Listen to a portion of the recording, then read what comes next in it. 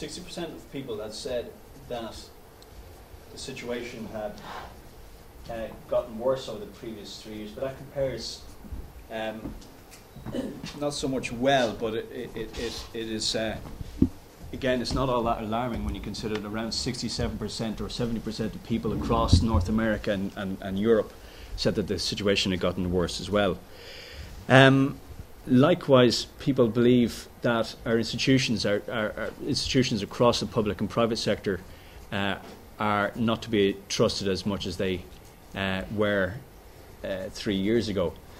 Political parties again rank at the top of the least trusted list, closely followed by members of Parliament.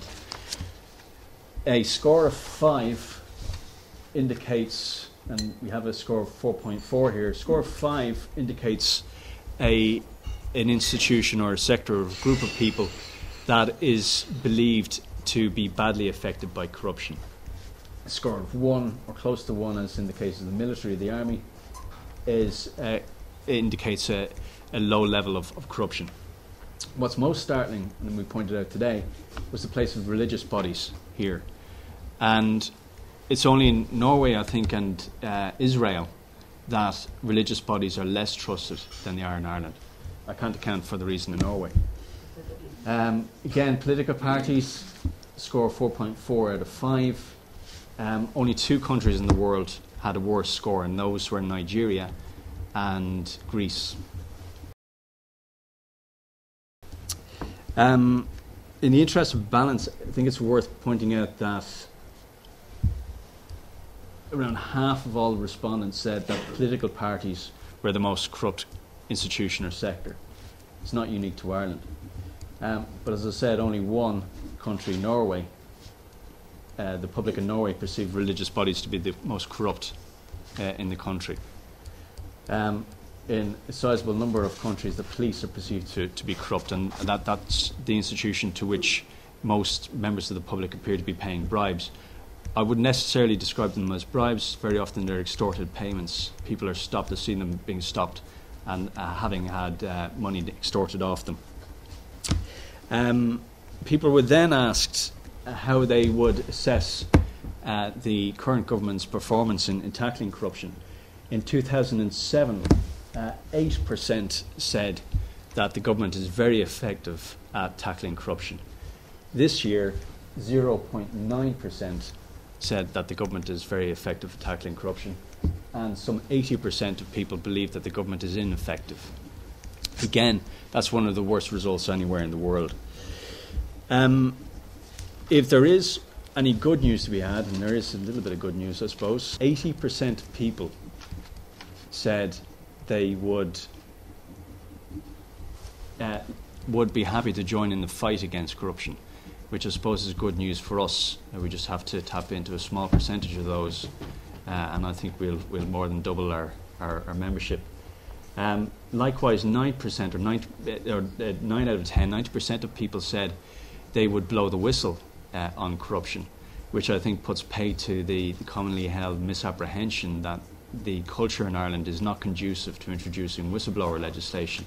It's one less excuse for politicians to throw up.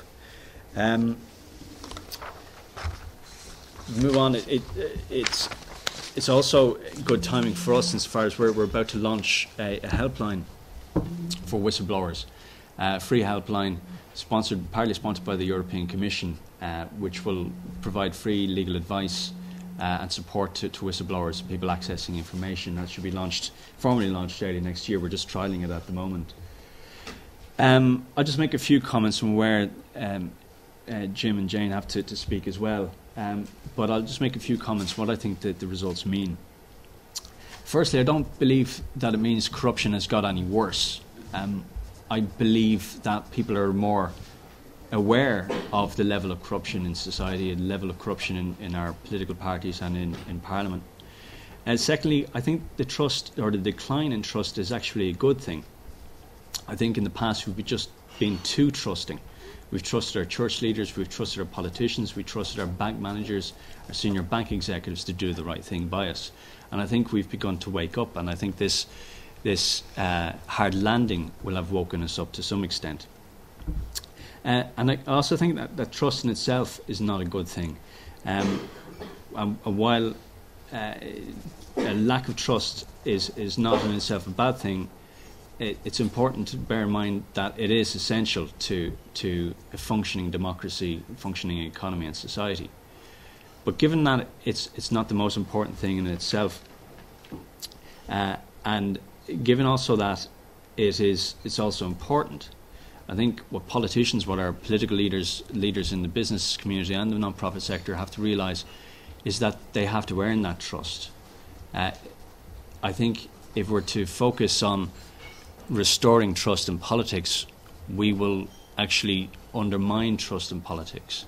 I think the emphasis should be on proving, or on the need to prove and the need to earn respect and trust from the public, and the need to put in place the kind of measures, make the necessary sacrifices to earn back that trust from the general public. It's also important to bear in mind as well that our politicians have never really been trusted. Politicians around the world 2,000 years ago were never trusted. I think it's the scale of distrust in society at the moment that needs to be addressed. But that's not going to be addressed by either just talking about restoring trust or asking people to trust us. We have to prove ourselves. I won't dwell too long, but I just wanted to touch on one or two important steps that I think we need to take before I move on to the recommendations, some concrete recommendations. The current debate around the financial crisis has thrown up some interesting comments. The business community has asked us or pleaded with us not to enter into a blame game. Colin McCarthy, our old friend and former chair of TI Ireland, said that anger is not a policy, to which Fintan O'Toole said, well, it's a very good starting point. I think the problem with blame and anger, however, is that it's outward looking. And I think we need to develop a sense of justified or righteous shame. I believe that we need to be ashamed of ourselves. I feel a level of shame going overseas explaining what's gone on here. I think we need to feel, those who have supported the current government, a sense of shame for having elected them in the first place, and those who have elected them on the basis that they were going to reduce taxes or going to make us better off need to look at themselves and reassess their own value systems. I think also that we need to look at the role of integrity in society rather than just transparency or accountability, and I can touch on accountability in a moment. But I think we need to look at how we face up to the demands of reality. We've seen a lot of denial over the past few months. The last couple of weeks we saw a government deny that it was talking to the IMF or the European Union.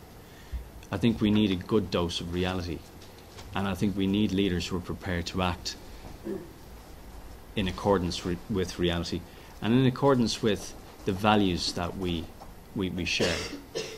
I think the true test of reform and true test of progress will be the election result next March, and I'd like to see people voting for those candidates that are committed, openly committed to a more open society and accountability in government and in the business sector. Now, there are a number of concrete steps I think will make a difference, and we can discuss these in more detail later. But I believe, first off, that we do need to break the link between the political party system and the business community and other vested interests, whether they be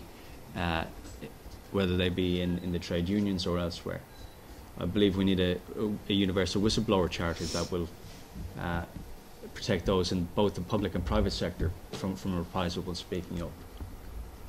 And as I mentioned, we need to see more powers for our law enforcement agencies, both the Gardaí and the Standards of Public Office Commission.